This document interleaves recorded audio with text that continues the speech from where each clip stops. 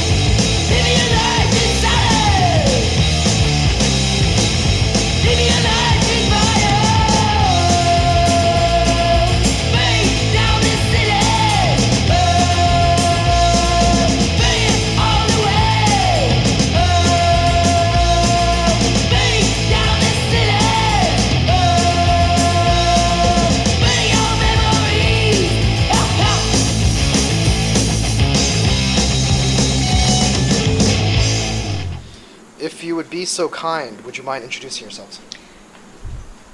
I'm Shravan, I play bass. And I'm Dave, I play drums. Luke, guitar. I'm Janik, and I sing. And the band that you sing for, and play guitar and play bass? And Parasytes. Parasytes. Yeah. From?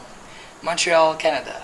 Excellent. And right now we are in Kuala Lumpur, Malaysia, in front of the new Rumah Api, which they just set up last week. So you guys, I think, are... Fourth show. Third show.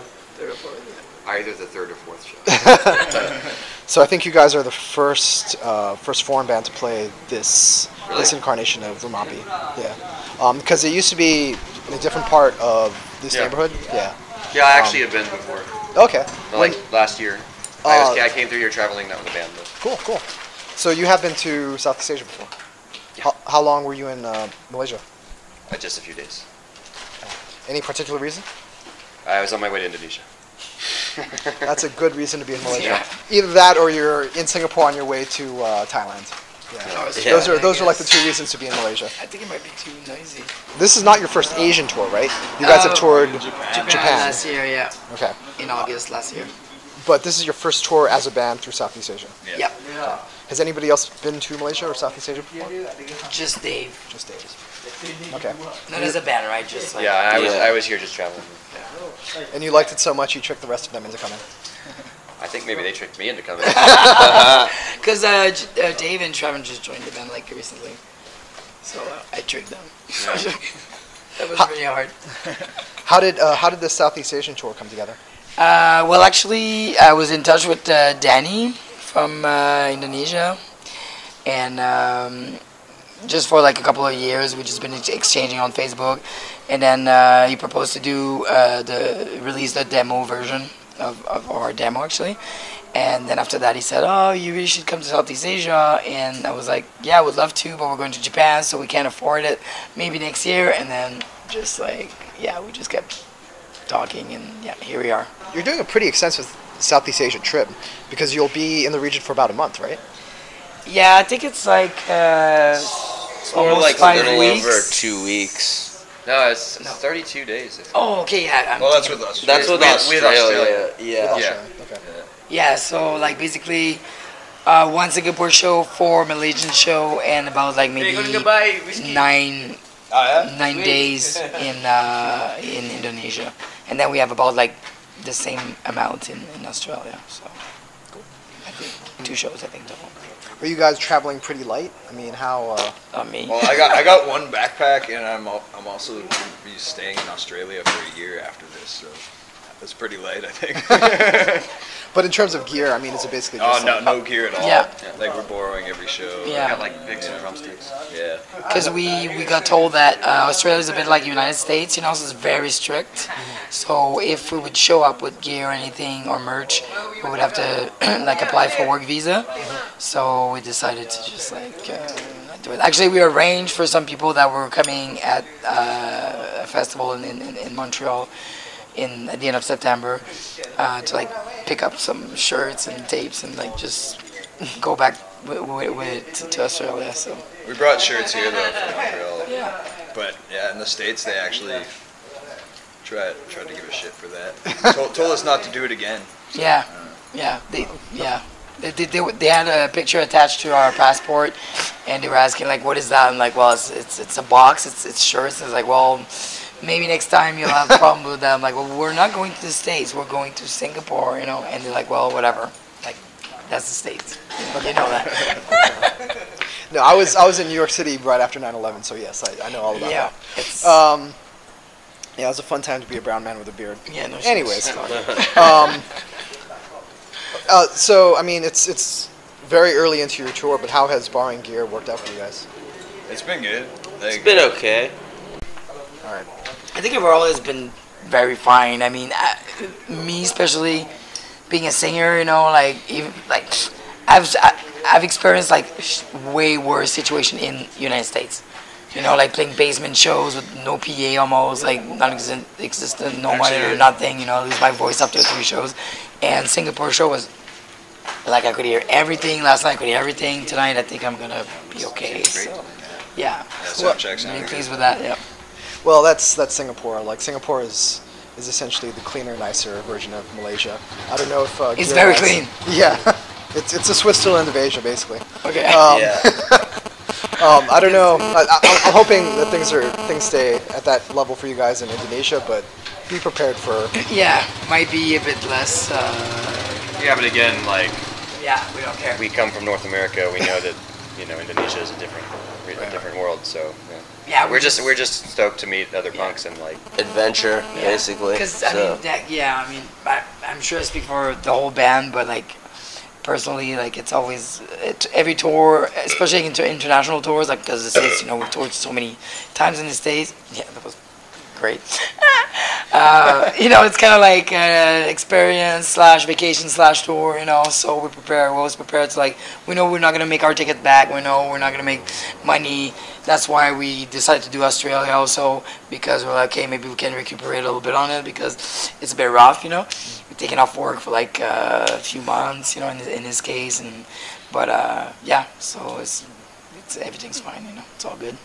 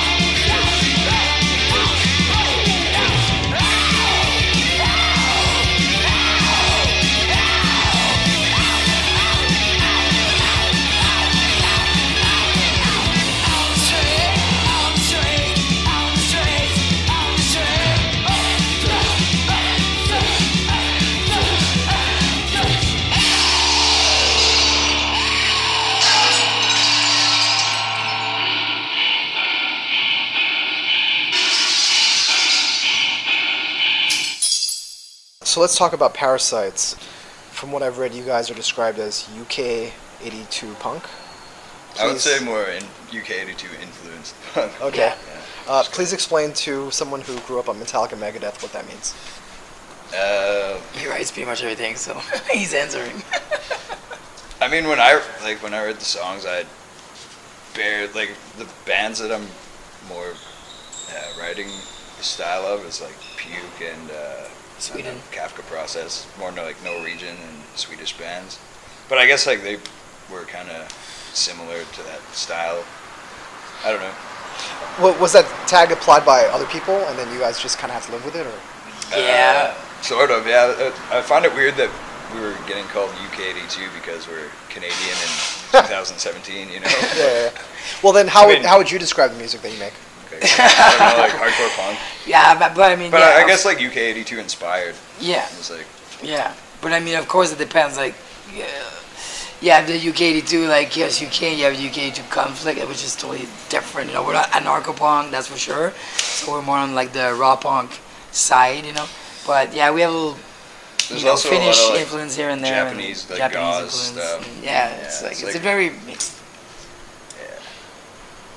just like 80s punk influenced Yeah. band from like all over the All over world. the world. Bands from all over the world, I guess. So you guys are based in Montreal. I'm guessing that all of you or most of you speak French. No, just more. Just you. No, I don't speak French. Dommage. Awesome. Do you also sing in French? No, actually. Why did you choose English? I've been in bands for over 20 years, and I think I've sang in French. I sang like 3 songs in French overall. I just feel like, She thinks it sounds dumb. yeah, I think it sounds weird to me. Like, and plus I speak Québécois, so it's not the same as French from France, you know. So I think the accent and I don't know. For me, like French is a very like poetic language, you know. It doesn't have the raw edge that punk has, you know. So it can't. I don't know. I don't know how to explain it, but it just doesn't work for me, you know. I like, and I also think that it's more universal, so it's easier, you know. Like if people want to understand what I want to say, you know. But Would you say it gets your message across to a wider audience? yeah, that's it. Yeah, and I just feel. Also, French is way longer. You know, if I want to say something, it's gonna take maybe like twice as more words, so I can fit it in the 4/4. You know, so like that's another reason too. Like it just sounds like I don't know. Although there are it's hard to bands that explain. do that kind of stuff in French, like Azil. Yeah, but they do like more like the kids. You know, like nah, nah, nah, nah, nah. They have more time to. Us, it's faster, so it's like, yeah, I can't just fit all the words that I would want to say in a short time. You know. Sure. Wait till you get to Indonesia and hear the way that they speak there, because they have the perfect language for hardcore punk, punk. yeah. Yeah, it's just like very fast and staccato and like. Like Japanese. Isn't it little bit, yeah. Malay though? Don't they The speak way Malay? the roots of the languages are very similar, and also the root of Tagalog, which is what they speak in the Philippines, Uh-huh. is also based on like the same like Malay kind of structure. But the way they speak Bahasa Indonesia is very different from the way that we speak Bahasa Melayu. Like if you listen to the way, like you'll hear it a little bit here, but the way they speak is a little bit sing-songy, and it's like up and down, and you know a little bit melodic. The way they speak it in Indonesia is like literally you feel like you're being assaulted. It's just like Cut and dry. Yeah, yeah, Cut and yeah. dry. Yeah, it's Okay. Yeah, that's kind of like and I'm gonna get in so much trouble for doing that. But Yeah. the last release that you guys did was a split with Secta, right? Yep. How did that come about? Actually, that's like a collaboration with like 5 labels, which is Disco's MM from California, Rat Trap from Colombia, obviously, De Réalité, which is a newer Montreal-based label, and they also have like a web zine, and like you know they're very political, like and activist punks. Help me out here. It's just Rakos. Yeah, Rakos, like Nori from Life from Japan, and which is the last one? Damn, this looks Oh, bad. How many people put out this record? 5. Was Jesus. it another Montreal one? how it came about is like Can you look I it brought up? Secta and Dead Hero to Varning like 2 years ago. You knew the band. Yeah. Okay. Well, we just were chatting, and then they invited us to Colombia last year, before Japan. So we went to Colombia, and then yeah. Well, they played Varning too. Well, that's what I before. said. Yeah. Varning is the festival that she does. Yeah. Okay. So it's like just like yeah, just decided to like do a split together, and all these bands collaborated. This label. Sorry. How long have you been doing this festival? 11 years. Wow. This year. Yeah. Okay. Yeah. And is there a focus, a specific type of music, a specific Yeah. Totally. I mean, UK 82 punk? no. From Canada? It's just really like I'm gonna sound maybe weird, but it's like really just because I book everything. Like, well, I book the bands. You know, like I have a lot of help. Like Dave helped this year, and like, you know, I have like a whole crew of like person that helps me out, like making food for the bands, hosting the bands. You know, so I really try to take care of everybody. And of course the staff at Catacombs and everybody, my sound tech and whatever. But yeah, as far as like booking goes, it's just like bands I like, and it's bands that I want to support also, because it's like very DIY international festival. So I don't want reunion bands. I don't want, you know, it happened once when I read the liquidation from Sweden, and I regretted it so much. It just really turned sour.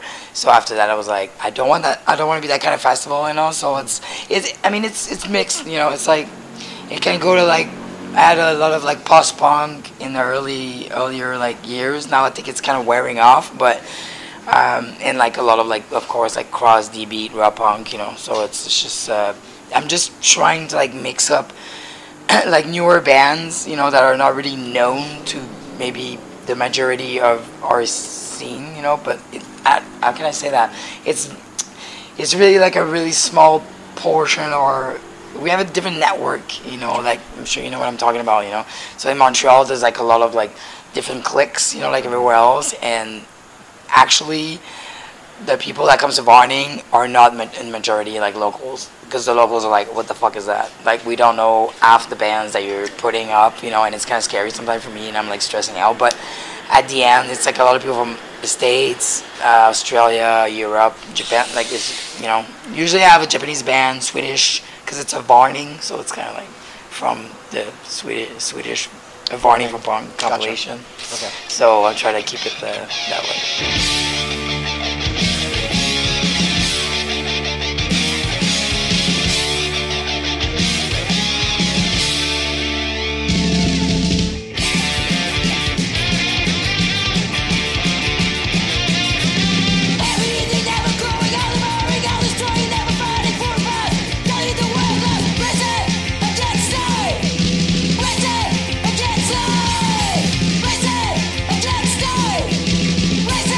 Against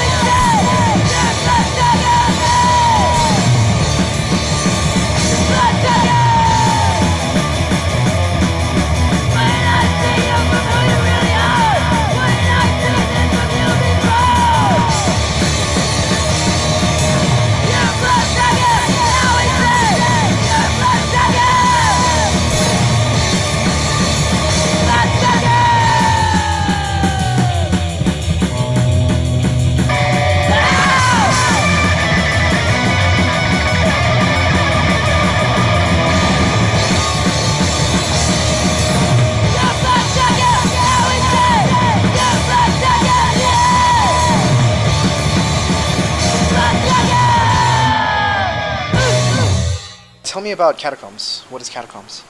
So that's a venue that we started, me and my partner Clody, like 11 years ago actually, and we actually did 2 years of like really building a business plan, like really doing like legit, you know, like it's a legit venue. Before that, we had a venue called Licks, the X, that was open in 1998, and we also took like 2 years to open it, and we had to like fight the city and blah blah, which we did the same with Catacombes because people didn't want us to be established there. You know, gentrification is really big everywhere. So and was it a quality of life issue that they say they didn't want a venue because of? It's just they didn't want punks in their neighborhood, but we're already there for a long time. They just, you know, they didn't want us to have an established spot, you know, a place, you know, that we could call our own. But and then after Licks, like when we moved, when we opened Catacombes, because we got evicted, and then the first Catacomb got evicted too because of gentrification, and then we moved to another place, and now I think we're gonna move soon because gentrification is happening again. So I'm just, yeah, it's kind of a story of my life. But yeah, it's a co-op. Licks was a non-profit organization, which is very close to a co-op. Like the structure is kind of the same. You have like a board. How you say that? Board council, like a administration, like whatever, administration, and but we thought like the co-op would be more suitable for what we wanted to do, like including more members, because there's a membership going on and everything, but we don't have a lot of members. Actually, we're only 3 women for like 11 years, but yeah, it's hard to get people to commit as much as you commit, you know, and we're not really well paid, we're not like half paid, you know, so it's, but I don't know, for me it's my life, and it's very worth it, and I think we contribute to the scene a lot in Montreal, and try to bring all the different scenes together, all the different cliques, you know, like, because you have like the Western Montreal Island clique, the Eastern, which is us, you got the Milan, which is North, and before, and the Oi skinhead, sharp skinhead, you know, before it was all divided, and I feel, I don't want to take credit, but I think it just happened at some point that it's like a converging point, I feel, because it's like right downtown, it's right in between like all these like areas, you know. So I think I think it's good. What advice would you give for the Rumah Api guys who've been doing something similar for the last, I don't know, 6 years?